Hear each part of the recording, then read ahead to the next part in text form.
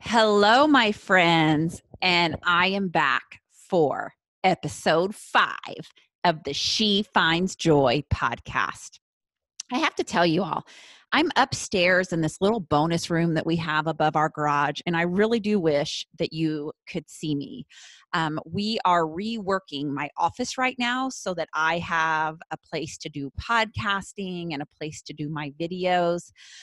But we found the sound quality to be the best in this bonus room up above the garage. And so I wish you could see me right now. I want you to picture me, Kim Strobel, sitting on this little teeny tiny red round stool that sits up about a foot off the floor.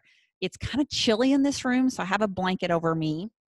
And I have my 2 dogs, George and Sophie. If you don't know this about me yet, I'm a huge animal lover, like such a huge animal lover that we have rescued 110 dogs in the last 20 years. But that's another podcast and another episode. But 2 of my current 3 are literally laying on the bed next to me, staring at me like big goons as I record. So I am not in this fancy smancy place, but here's what I'm doing. I'm showing up for you all, right? So let's talk about today's podcast episode. By the way, I'm a little bit like squirrel off of Up, so I will dart here and there and everywhere. It's just who I am. But I want to talk to you about if you want to be happy, stop asking for permission.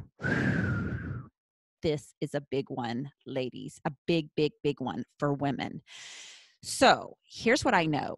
The most successful people have one thing in common. They don't ask for permission. Instead, they act. They take action. So I want you to think about this, and I'm going to do a little storytelling along the way, but I want you to think about, what are your personal goals? What kinds of things do you want to achieve in life? What do you want out of life? Maybe some of you want to quit your job or start your own company because you feel like you're worth way more than your resume. Maybe some of you want to train for a 5K or a half marathon. Maybe some of you want to take a girls' trip or hire a house cleaner or buy a new set of underwear. Go back to college, attend a women's conference, enroll in a course. Whatever it is, what I want us to rethink is, are we, quote, asking for permission to do these things? Asking for permission from our partner or our spouse? Because here's what I think. I think as women, we have been trained over the years that we have to get permission from the man of the household, permission to spend money, permission to enroll in the course, permission to attend the event. And I really want to caution us and change our mindset around this. You see, I've made a lot of decisions without Scott Strobel's permission. Now, don't get me wrong, the really big stuff we do have to talk about. Like if I'm going to go out and buy a new couch, or I want to enroll in a big coaching program or hire a business coach or start my own business, obviously I need to be courteous enough to have the conversation with him. But there is a difference between having a conversation and asking for permission. And as women, I want us to step out of the age-old idea that you have to ask for permission. You are an adult. Probably you're a pretty trusted adult who's made some pretty good decisions. And what happens is we revert into that like childlike mind where we are actually asking for permission rather than stating what we want. And so here's some things that I did not ask for permission for. I did not ask my husband for permission to quit my curriculum director's job and start Strobel Education, which is my education consulting business. I did not then ask him for permission a year later to start my life coaching business, kimstrobel.com. I certainly didn't ask his permission to hire a house cleaner, right? Now, I'm not listing these decisions to brag about me. In fact, I'm sharing this to help you understand the difference between having a conversation about something that you want and asking for permission. Here's the deal. When I told my husband, I think this was probably back in July of 2015. So I knew for like 3 years that I had this amazing dream. And I think maybe even I knew way back when that I wanted to start my own business. But it felt really scary. I did not know anything about being in business or how to run a business. I certainly didn't know how to transition from being a teacher to a curriculum director to, oh, now I'm going to stop and not have this stable curriculum director's job and receive this paycheck every 2 weeks with this amazing insurance. And I'm going to open my own business.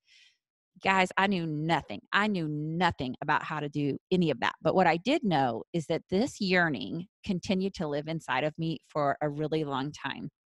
And it got so strong and it got so loud that in July of 2015, I made a really strong statement to my husband, which was, I intend on starting my own business January 1st. I plan to give my 2 weeks notice in mid-December. But now listen, I had conversation with him, right? Hey, I have this idea. I've decided that I want to do it. I would love your thoughts, your feedback, your concerns, because that would be crappy if I didn't bring my partner into this very important conversation. Okay. But what I didn't do was ask him for permission to do so because I'm a grown up. I'm a pretty trusted grown up. I have a pretty strong track record for making some good decisions. Sure, I've made some bad ones along the way, but I make better decisions than I make not good decisions. And so here's what happened. My husband, who grounds me in the biggest way, because I can be a bit of an extremist, right? I have this exuberant, big, large personality. I have this wild, free spirit about me. I am a risk taker and certainly not always logically thinking through things. And my husband brings a lot of that to me. But my husband is a super cautious guy. I always say that Scott Strobel is most comfortable on his lily pad. He worked at the same job at the Abbey Press for 29 years. He had no problem going to that job every single day for 29 years. Like, that's the kind of man he is, and that's fine. But I'm not like that. I'm not wired like that. I jump around jobs. I mean, that's just who I am. I get bored and then I want to do something else. And then I get bored and I want to do something else. And so when I started telling him that, I had been baiting him for a while, but when I really sat down and said, this is what I want to do, let me just tell you, he doesn't dig his heels in very often, but he really started to dig his heels in. He was like, what do you mean you want to quit this amazing curriculum director's job that you have, where you get a nice paycheck every 2 weeks and we have amazing insurance, and you think you can start your own business? And where are you going to get the clients, and how are people going to find out about you, and what are you going to do if it doesn't work? And I just don't know that this is a strong decision. And so I listened and we had communication back and forth. And I just continued to tell him that I really have thought this through, and that I feel in the bones of my bones, in the heart of my heart, in that deep intuitive sense that I pay attention to, that this is how I am supposed to show up and serve people. And I will tell you, we continued the conversation for 6 months. And for 6 months, that poor man continued to try to derail me. And I get it. He has a more cautious personality. He likes to stay safe versus take risk. There's a whole money mindset behind his thinking in his brain, because we're going to talk about money mindsets in here, but he has more of a scarcity mindset at times, where it's like, let's make super cautious decisions and let's not get ourselves into trouble. And so all of his kind of baggage, so to speak, his money mindset story was coming to the surface, and it was really trying to pull me back. He was trying to say, I don't think you should do this. I don't think this is the best decision. And as I continue to say, oh, I'm doing this, he was then like, and I said, I'm doing it January 1st. He was like, then he came back with, I think you need to wait. I think we need to think about it longer. I think you need to wait until June 1st. Well, here's the deal. I finally said, look, Scott Strobel, I'm doing this. I'm a 42-year-old woman. I feel like I'm making a strong decision. I really need you behind me. because I'm going to be much more successful if I have my man behind me on this. But you've got some mindset work to do, and you need to get yourself into some counseling. And let me just tell you, kudos to him, because that's what he did. He started seeing our amazing counselor who has been in our life for 20 years. And our good friend and counselor, Charlie, got my husband to understand that his wife has every right to make this decision. And not only that, she's probably going to do it and do it really well. And I tell you all this because as women, we ask for permission all of the time. We need to change the conversation we have around that. You can approach your spouse and say, look, I'm really overwhelmed. I really despise being in charge of the housework. I'm exhausted after working all day and coordinating the kids and getting them to practice. And I really don't want to spend my Friday night cleaning the house. Can we please consider hiring a housekeeper? Okay, let me just tell you, that's asking for permission. You need to change the can we to stating your point. I really want to hire a house cleaner. I feel very strongly about this. I would love to know your thoughts, your feelings, and for us to really hear one another out. Do you see the difference between the asking for permission and the just inviting into the conversation? Now, I think that there is a big difference between discussion and permission. And if you feel like you have to ask your spouse for permission, well, this implies that you can't be trusted to make a good decision by yourself. And I'm just not going to get on board with that. I'm going to tell us, put our big curl panties on, act like the adults that we are. We are not 6-year-olds or 12-year-olds or 15-year-olds who have to ask for permission. And I don't care if your spouse makes more money than you. I don't care if you're a stay-at-home mom. That does not mean that you have less value in the decision-making process. And I want to tell you that I see women do this all of the time, especially with finances. They have to get permission to spend money. And it's this old paradigm handed down from a generation where the man made all the darn decisions. I mean, have you ever heard a woman say, because I hear this all the time, right? When people are enrolling in my course, and I get it, like some of my courses are high-end courses, and yes, you definitely need to have a conversation with your spouse over it. But I hear women say all of the time, well, I don't know if I can go and enroll in that course. Let me ask my husband first. Or, hey, I'm going to check with my spouse first to see if they think it's okay if I go on this girlfriend trip. Or I need to check with my family to see if I can attend this networking event since I'm always the one who puts the kids to bed. Okay. Here's my tough love. Let's get real honest here. If your husband wants to spend money on something he wants, I'll bet most of them don't bat an eye, and they certainly don't come asking you for your permission. Not only that, but let's just take this conversation. Let's say that your husband's buddy reaches out and says, hey, I got these NCAA basketball seats, third row, Las Vegas, March 6th through the 7th. I need to know within the next 5 minutes. Are you in? Can you go? I'm going to bet your husband will be like, yep, sign me up. I'm there. I'll make it work. But as women, we don't do that, right? We don't take the plunge. We actually go and ask permission, and we make sure that the spouse is okay and not going to get their panties in a wad over us going. And that is the conversation that needs to happen. And that's how we need to change the trajectory of going forward. Because again, we can have discussion, we can have conversation around this, but you don't need to ask for permission, ladies. Look, I get it, right? And I'm not just talking about your spouse. I mean, sometimes we have to get permission from our parents, or we let our friends and our family and the people around us derail us from going after our dreams, right? Or whatever it is. I'll give you another example because I teach through storytelling and through stories of my own life. But this past May, my husband and I, we take a 7-day only adult vacation every single year. We've done it since the kids were little. We feel like it is a super important part of our marriage. And so every year in May, we go away for 7 days of basically eating, sleeping, drinking, enjoying each other, doing lots of fun stuff together for 7 days. And it is one of the best weeks of our life. Now, I have this amazing, super loving, super supportive mom who, no matter what, she will always be there for her kids.